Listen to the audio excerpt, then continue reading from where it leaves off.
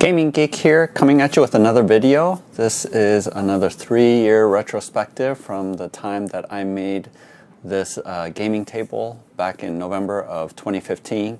And I'm just taking a look back. I did a video recently about the top 5 changes I would make if I were to do this table over again. And if you want to see that, just click right here and that will take you to that video. But with this video, what I want to do is talk about the top 5 most awesome things that I've enjoyed in the past 3 years, putting in over thousands of hours of gaming, the things that I've really appreciated about this table. So this is the top 5 that I'm going to go through now. Also, if you have never seen the original video that started all of this, you can also click here for the very first DIY instructional tutorial video that I made back then. So here's my top 5. The number one thing that has been the most awesome with building this table has been the community that has sprouted up from it. This is the BGG forum where I posted about the gaming table, and it ended up being a great place where a bunch of people tackled making their own tables, and a huge variation of what they did. Now, I do apologize, since I posted all of my pictures that I put in here was from PhotoBucket, and they decided to charge, and so I didn't go back and bother since everything was in the video anyway. But this is a great resource for everyone, and I learned a lot from other folks who are a lot better carpenter or electricians than I am. And so if you have any questions, you definitely want to go here. I'll put the link down in the description below. But you'll see a bunch of different projects and people who made tables. This person just put in, a ton of people put neoprene in the well of their table and LED lights that changes colors around the edges, which I think is so awesome. Here we have a glass topper. This is a builder from Berlin, and I think this is cool. The design of this table is really clean, and having a glass topper, I think, is perfect for something like this. And so I think that looks really cool. And then a lot of people converted the table, dimensions of the table, to make it a longer. And so this is a builder who built this a little bit narrower and longer to accommodate more games, since a lot of people didn't put the TV insert in the middle. And a lot of folks just put great design and aesthetics, because for some of them this is their dining room table. And so I think this topper looks really clean and classy and fits some of the design in the rest of their dining room. And so people did an awesome job. And so the community that really emerged, I think, has been a lot of fun engaging with people, answering questions. And there's nothing more satisfying for me than to see a lot of people utilizing the plans that I made to make their own creations, to be creative, to do things. A number of folks who have never built anything before. And this is their first project, and the sense of satisfaction that they get in not only having a gaming table that they can invite friends and family over, but to be able to really have fun playing games, which just gladdens my heart to no end. And that was the whole purpose for why I wanted to post those designs.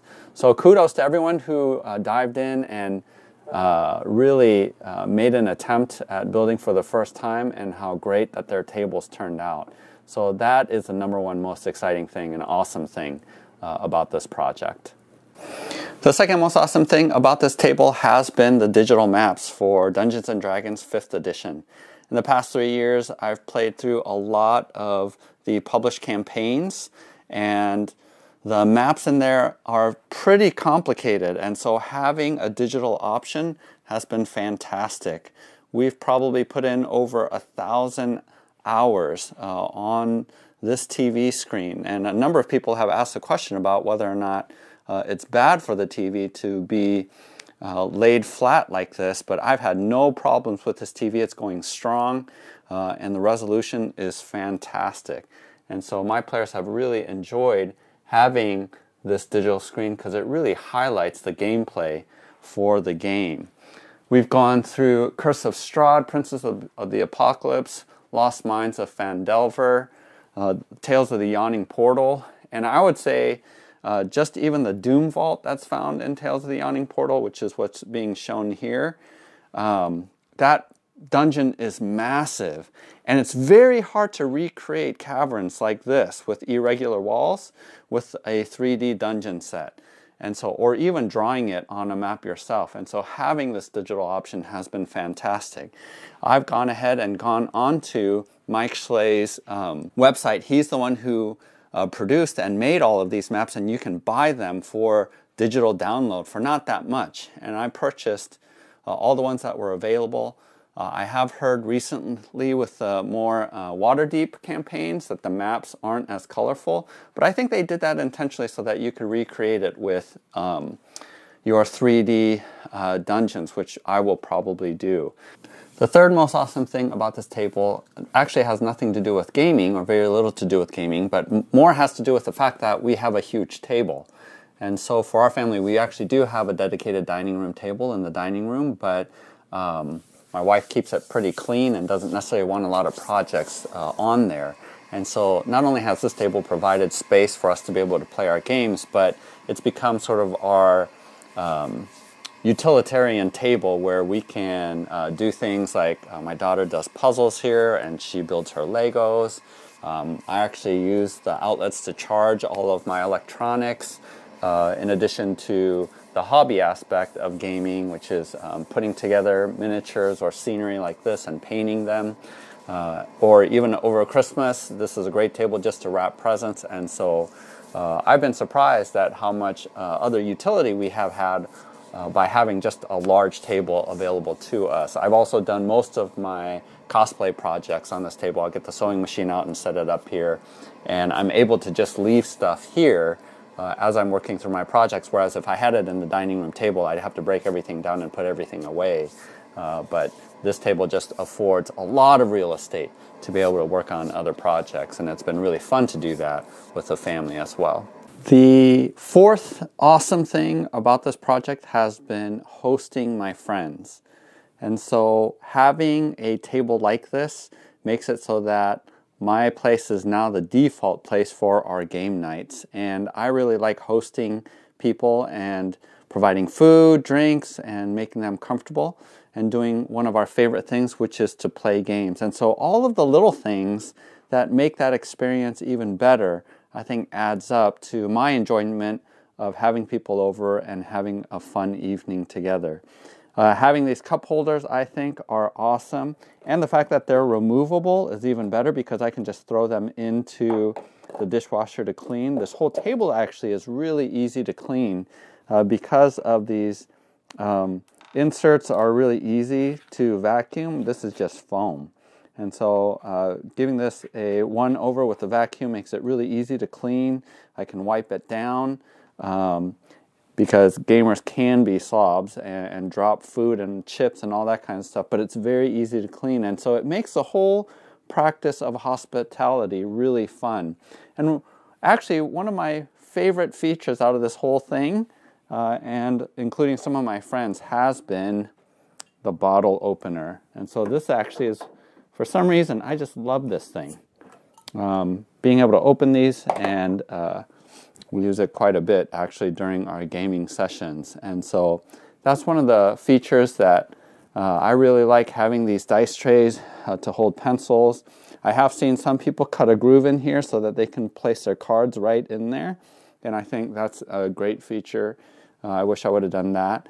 But overall, all the little things, even having these outlets for people to be able to charge their phones or electronics, all of those little things add up to just making something that we all love together, which is to play games and just spend time, that much more fun and that much more exciting. And so I just love practicing hospitality that way.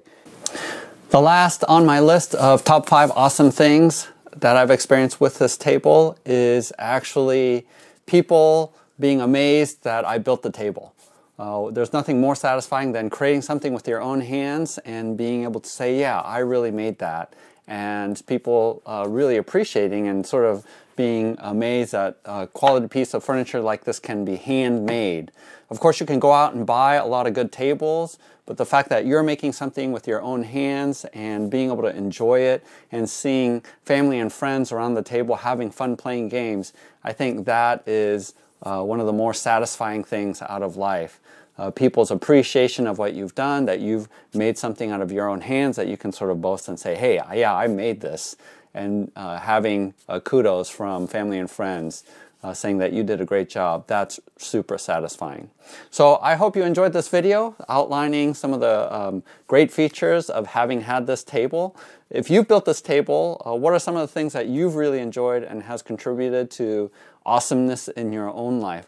Go ahead and post that in comments below. And as always, I'd appreciate it if you would subscribe to the channel. That helps me out a lot. So happy gaming. We'll talk to you later.